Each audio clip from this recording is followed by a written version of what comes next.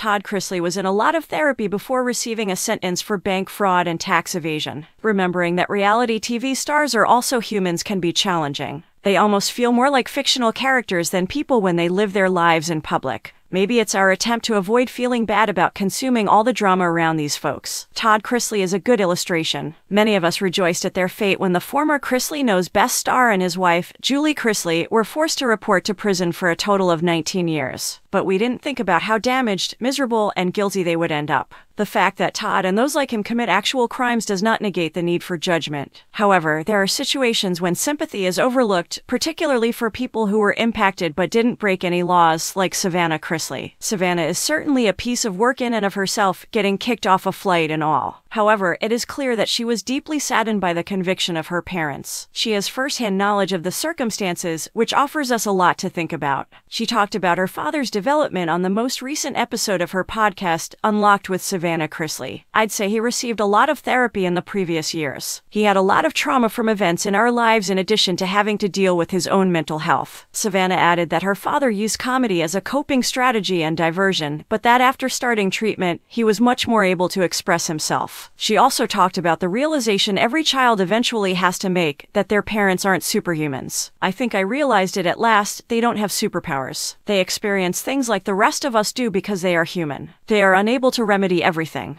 My heart was broken, I believe, because I thought, what, they can't fix everything. Savannah also talked about the time she spent watching her parents get older. I've never been so proud of a person as I am of my dad, to see where he once was and where he is now. Watching my parents develop and grow into the individuals they are now has been such an honor. The status of Todd and Julie's relationship was not discussed by Savannah. She has, however, previously refuted claims that their marriage is having issues. To be clear, Todd should be held accountable for his deeds, but it's fantastic to see that he's maturing. If we're lucky, he might completely avoid the spotlight once he's released from prison, which is probably best for both of us. In general, the court of public opinion is a positive thing. But let's just be careful that our judgments don't rob us of our humanity.